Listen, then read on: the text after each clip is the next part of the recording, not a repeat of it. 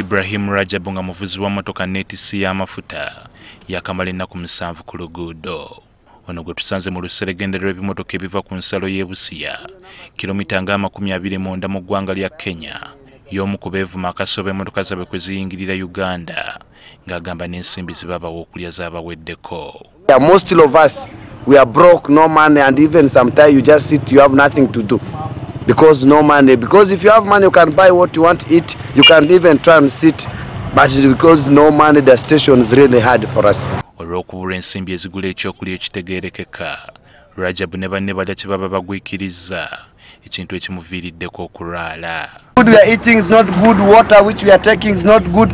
Water which we brought is all over. And we just now, the old bottles of water all is empty because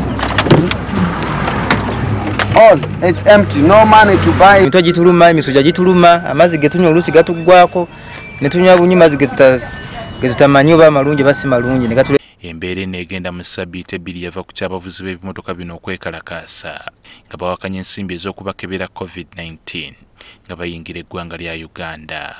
Olunaku lw'eggulo Ssaabaminisita yatutegeezezza nga bwe bajjeewo akakwakulizo kano ak'okubakebera kasita babeera nga baakeberebwa mu nsi gye bava, ng'okwongera okugonjoola embeera RDC w'e Busia John Akira ategeezezza NTV nga gavumenti bwe yalagidde emmotoka enneettisi z'amafuta ze ziba ziweebwa enkizo okukeberebwa okusooka enneettisi z'emigugu emirala.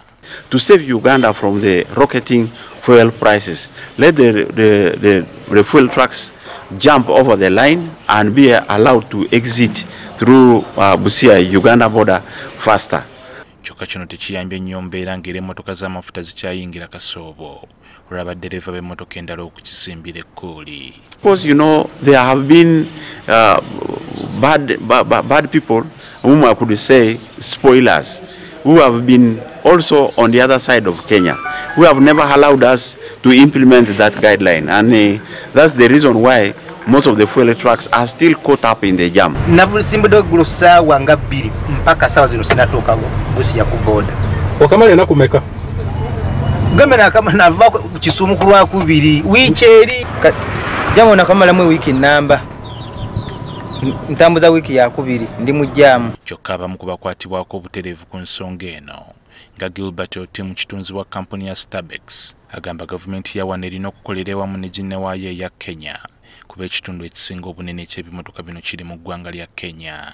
But if we have one side, the officials of Uganda issuing statements which actually end at the border, and yet the real crisis also extends to Kenyan side, I don't think also the Kenyan officials are happy to walk through a jam of more than 70 kilometers.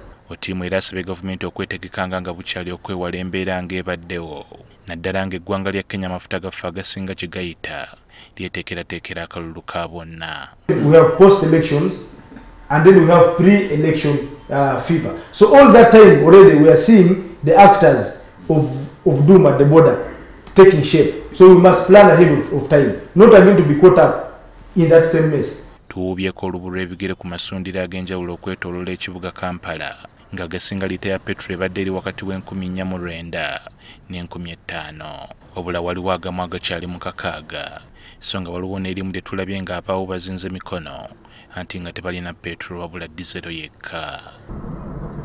John Cliff Wamala, NTV ya Akawungeezi.